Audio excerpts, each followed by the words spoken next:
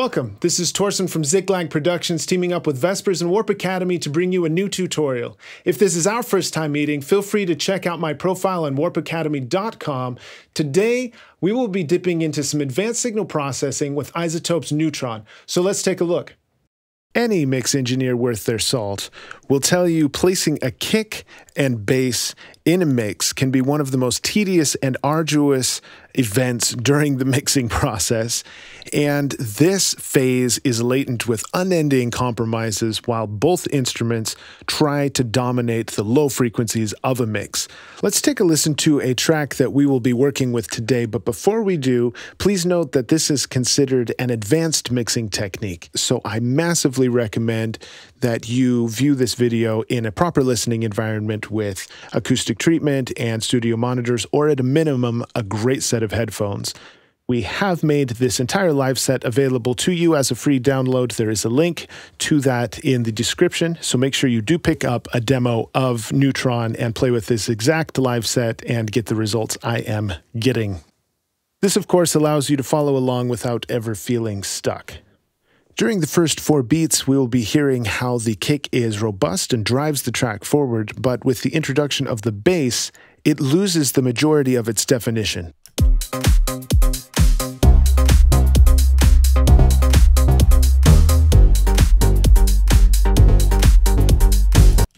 Let's take another listen without the distraction of the high frequencies in this track, and we'll observe more easily how the sub competes so aggressively for that low frequency dominance that the kick loses its intended priority almost entirely.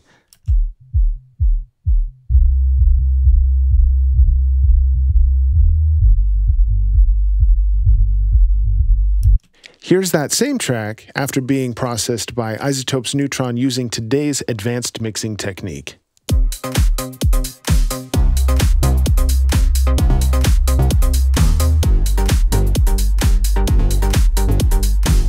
Let's engage the EQ again so we can hear what's going on in the lower frequencies.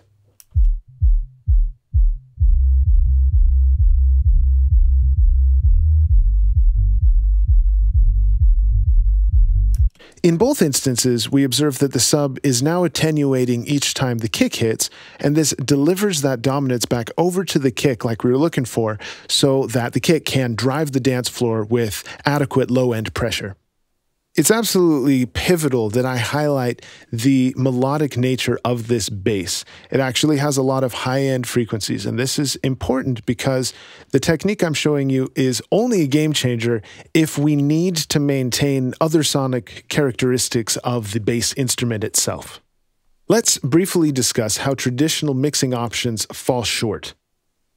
Likely your knee-jerk, and definitely mine, is to sidechain compress. This is the failsafe for most of the EDM world, right? But when we are using a bass to tell a melodic story, interruption of that story from the compressor can be massively detrimental. So take a listen to what that would sound like. So that failed dramatically. What other options do we have? Well, we could EQ a little notch for the kick to shine through. Let's take a listen to what that might sound like.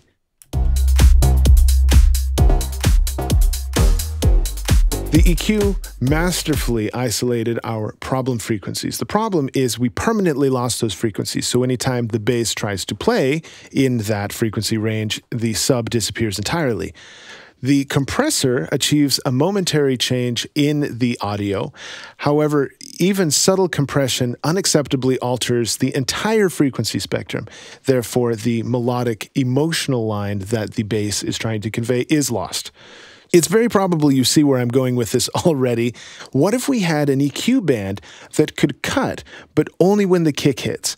This is one of my favorite features that Neutron facilitates. So let's take a look at how we can set this up using Ableton Live as our host. The setup is pretty quick, but dialing the right settings can take a little bit of tweaking, so I'll offer some tips that I've discovered along the way to make the process more efficient. Let's navigate to the browser, then to my plugins, and of course to Neutron, which in this case is in my VSTs. I'm going to drop this straight onto the kick, and after Neutron loads, I will name this instance of Neutron kick. It will become apparent why this is an important step shortly. Next, I am going to drop an instance of Neutron onto the bass. Note that I am not making any changes. I want to leave it in its default settings so that it's doing nothing to the track. I want it to be completely harmless, if you will. This video is not intended to be a tour of Neutron, and therefore we will not look at the 99% of the other awesome things Neutron does. Everything we are doing takes place in the EQ module. For our second step, we want to assess where masking is taking place. So I'm going to click the masking button, which allows me to visually see where two tracks are colliding in the sonic spectrum. Therefore, I'm going to click here and select kick. Oh, that's why he named it previously. Yes, that is why. I have turned down the volume of the track in post so that you can visually see what is happening while the track rolls. And here's where the masking is taking place. We can clear this section by clicking the red exclamation point or by clicking any of the nodes individually. This is useful because now I can make changes and manually reset to see that those changes have had an impact. We, of course, have completely destroyed the low frequency like we did with the EQ before, but we have eliminated the masking. However, I will leave this frequency band in this position because it's a good starting point for when I turn on dynamic mode. To do so, I click the toggle here, and now I can see a variety of other controls, including the dynamic EQ mode switch here. I turn it on. But we see that it's only interacting with internal audio. It's the bass itself that is triggering the response of the dynamic EQ. We obviously need to turn on this sidechain option. It still sounds exactly the same because the sidechain band we have selected is internal. We want to select external, and now it's doing nothing. That's because in Ableton Live, you need to route audio to this device. It's very simple to do, and that leads us to step 3, which is creating a new track to exist as an auxiliary bus. We are going to pull signal from the kick and route it straight in to Neutron. So first we create a new track, and we go to the input section of the track, and we choose the drum kit. And here, for the channel, we specifically want the kick drum, and I want the kick drum pre-effects because I don't want any additional processing I do later on to change the interaction between the kick and the bass. Next, we set monitoring to in so that this is constantly sending signal regardless of the state of the record button below. And we need to select our bass as the output, and our channel already defaults to Neutron, which is great, but I highlight this because if you have other plugins that can receive a sidechain input, you will need to specify to which plugin you're sending your audio. As a personal preference, I change the color to match my kick drum so that I see they correspond with one another, and I remove all of the stop buttons so that I clearly see this is not a channel for holding audio clips, but instead is acting as an auxiliary bus. And upon opening our bass instance of Neutron, we see that the kick is in fact influencing the dynamic EQ. The kick is definitely starting to shine through, and our track is starting to take shape, but the release is a little bit sluggish. So let's see what we can do to tighten that up a bit. First, from within Neutron itself, I can actually choose a different frequency band to assess the incoming audio through. Let's use band 8 as an example. I am going to turn the band on so that we can drag it through the audio spectrum, and I'm going to place it all the way up at the top here so that it is in the most neutral position when assessing the kick. There's not a lot going on in the audio spectrum up here. When we return to the low shelf, we see that it is responding much less than previously. That's because the incoming signal is now being filtered through band 8 and then is triggering the dynamic EQ. This can be really, really helpful, and I'm going to move band 8 to somewhere more useful where there's a lot of pressure in the kick. Let's go back to our low shelf. We see that we now, there you go, we have a lot more of a response in our dynamic EQ. This is a very powerful feature, but I can't hear how I'm influencing that input signal. So I have another solution that I use. Let's place this back to external full, and let's drop an instance of EQ3 on our sidechain track. To hear what's inside of our sidechain track, we are going to give full volume to the auxiliary send. On the corresponding return, we will delete any defaulted effects we find there and turn it off so we only hear what's being sent when we click solo.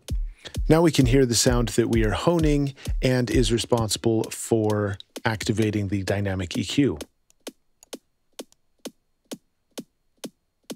Now we have a much tighter transient because we eliminated the lows and boosted some of the mids. Let's take a look at what our dynamic EQ is doing.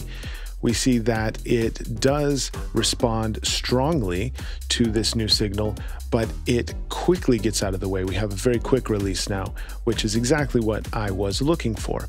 As soon as the kick begins to resolve, the bass is reincorporated back into the low end of the piece, and we don't feel that pumping and breathing quite as much as we did previously. Let's take a listen to that one last time. Very nice.